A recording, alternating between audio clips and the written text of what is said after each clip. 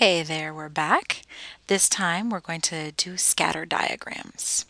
Now we've entered the data in Stat Edit, and now we're going to go do a scatter plot. Now there are a couple ways we can do this. My favorite method is to go to y equals, and I don't want these equations anymore, so I'm going to clear them out. So I'm going to go clear, then go down and press clear. I don't want them. I'm going to go up and make plot 1. See how it's blinking on that?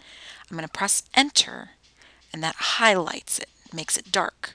So when I move off of it, it's still dark. Isn't that great? And now let's see what happens. If I press graph, oops, I can see the points, but it's not really a great window for those points. Now there's a couple ways to get around this. One, you could just go to the window and play around with it. For example, we didn't have negative years. We didn't go before 1990. So you could change it to 0, enter, maybe leave it at, well, actually, we went up to 2002, so maybe make this 15, enter, and so on. So you could play with it in there. The other nice one is zoom. And let me go down so you can see it. Down, down, down. Zoom stat, number 9. Stat was where we entered the information, right? So if you hit zoom stat, it's automatically going to set, let me press 9 so you can see it. It sets the window perfectly to make you a nice pretty picture of those dots. So to change the window, you can either go to window or you can do zoom stat. Zoom stat only works if this plot 1 is on and dark. If it's not on and dark anymore, then it's not going to do it. Let's see what else. You could also go to stat plot, which is above your y equals button right there. It says stat plot. And you can see that plot 1 is on. It's going to be a scatter plot. See that diagram? It's a scatter plot of L1 and L2, and it's going to make box symbols. These two are off. If you want to adjust that, you can press number 1, and you could turn it off by going here and pressing off, enter. Or you could go down here and make other types of diagrams. The only diagram we're ever going to work with in Math 131 is the scatter plot diagram. I want to leave it on for right now, so I'm going to go up and enter. There we go. And then press graph.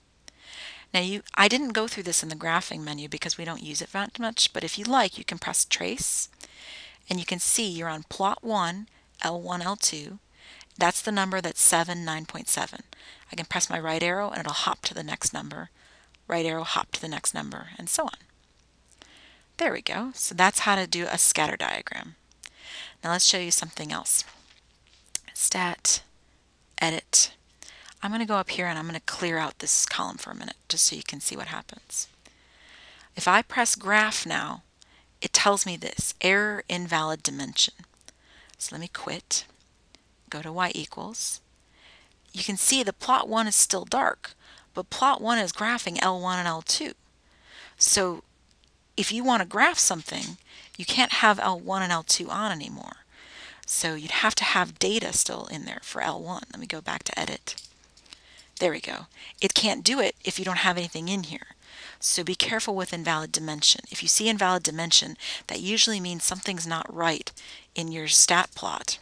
Either you need to turn off the stat plot entirely, or you need to go back and double check your data and make sure that these are equal number of data points in both columns. So for example, if I had one less data point here, so there's only 5 here and 6 here, if I go to graph that, it says dimension mismatch. That means that one of my column lengths was longer than the other.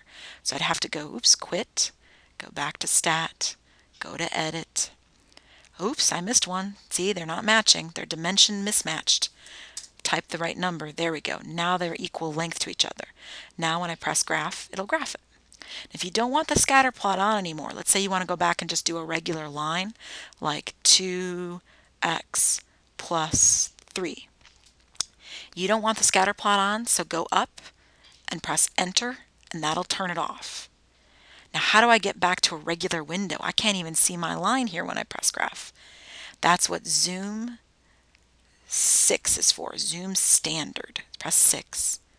It makes the regular window -10 to 10, -10 to 10. So now you're back in business. So y equals, plot 1 is your scatter plot. Down here are your regular functions. You've got 2 zooms to look at. Zoom 6 is your standard, and zoom stat is your stats plot. That's it for that one.